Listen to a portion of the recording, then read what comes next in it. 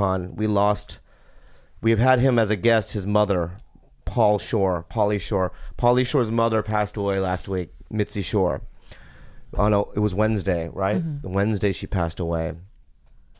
But she's been sick for a very long time. Mitzi, I mean, essentially they discovered me, which doesn't really mean much to, I guess, you guys. But to me, it means the world. That's how you got your start. In fact, I don't think there's one person you've talked about more on this podcast than Mitzi Shore. Yeah. Mitzi. You've credited her. You've credited your entire career to her each and every time. Well, because, you know, you look at the Comedy Store comics of today, most of them were not passed by her because she got sick a long time ago. So she stopped coming around. So then, you know, people that get passed as a regular at the Comedy Store was done by whoever the talent coordinator was, Tommy or right now Adam Eget, Pauly, and those guys have a lot of say. But me, Sebastian Maniscalco, there's a couple of us that are still Mitzi passes. I think I saw, is it Nick Youssef's post? Nick Youssef was passed. The very last one. He could have been the last one, yeah. He was the last one that she passed. And she passed him, which means she was going senile at that point. Shout out to Nick. Yeah, shout out to Nick, but I'm sorry, but she was going senile if she passed you.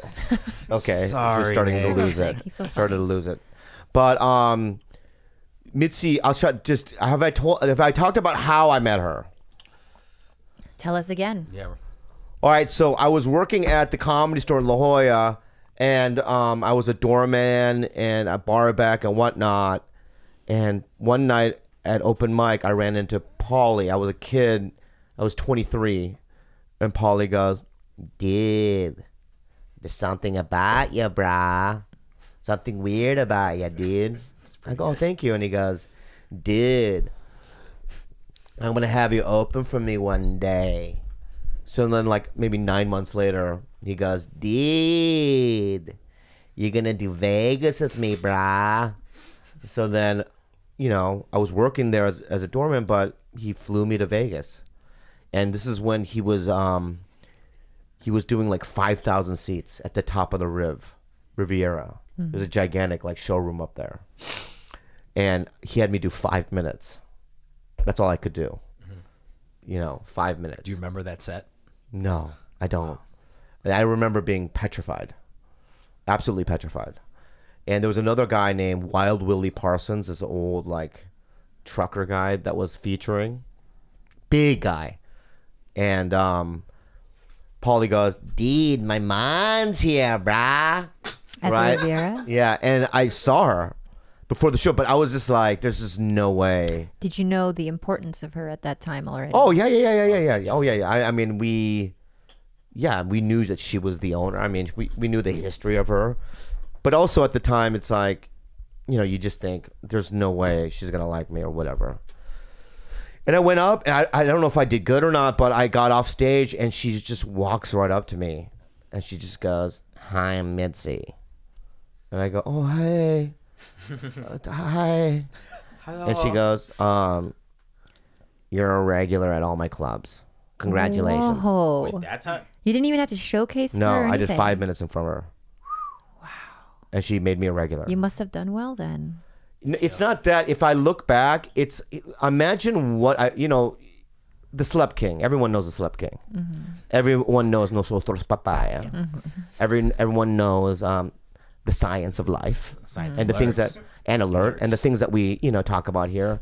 You know, the dream weaving, the connections, the spiritual laws between our souls, upper, lower case, energy, dementia, marvelous reactions within each other, despite interactions without yourself. Damn. Almost makes All right, sense. That so almost makes sense. And these are things that I believe. These are things that I'm going to put down in a book one day. But multitasking within each cell creates an upper hemisphere of life components that we in itself cannot understand, and yet they exist. Wow. All right. I never thought about You never thought about it that way? never- No, never- but I'm telling you that's the fact. It's a new angle. And that's a great. It to be written in stone. It's written in stone. But the thing is that so you have to imagine this kind of mesmerizing entity Yeah. the Slep King, yeah. as a kid, a younger person, and she witnessed it. You know, she touched it, she absorbed it, and what people when they meet the Slep King, you get absorbed my fluids first. Okay. I exude this like Ooze or not an ooze. It's just like I have. If you put like what's the aura? How you can see someone's aura chakras or heat. Anyway, if you are able to Like a PET scan? no, just For listen. cancer? If you were just like the predator, like the predator. yeah, like the predator. the predator. Yeah, like the predator. Why didn't you say that earlier? Like the predator, right? it, okay. Right. Like the infrared The stuff. infrared Infrared, stuff. there we Yeah, my infrared heat Mine's the from my lyrics. body is triple the amount of a normal human being. So Did you know that? Just red. It's pure red, right? And it's hate. It's a lot of it's hate, Oh, okay. Well, that hate sucks. energy and anger and rage. And what happens is that people, when they get too close to the Slump King, they absorb some of my heat, which then turns to liquid, which then gets absorbed into their skin, and then they become infected. In a good way. Bad and good. Oh, Some people have died. that's really Yeah, bad. yeah. Some people died. But like Mitzi's witnessed it, you know, and even the 5 minutes. And so, you know, she made me a regular. And then over the years, she used to come down to La Jolla in her limo. She had this brown limo. And my old friend Freddie Soto used to be her limo driver. And we would go to this steakhouse called Bully's. And we would eat, and she would say wise knowledge like, it is a sin to support mediocrity. You know what makes a star? Half the people have to love you, but the other half the people have to hate you at the same time. Like the different things that I still believe today. And yeah, she passed away Wednesday, and I, like a fucking asshole, didn't go to the service because I had to go to Denver.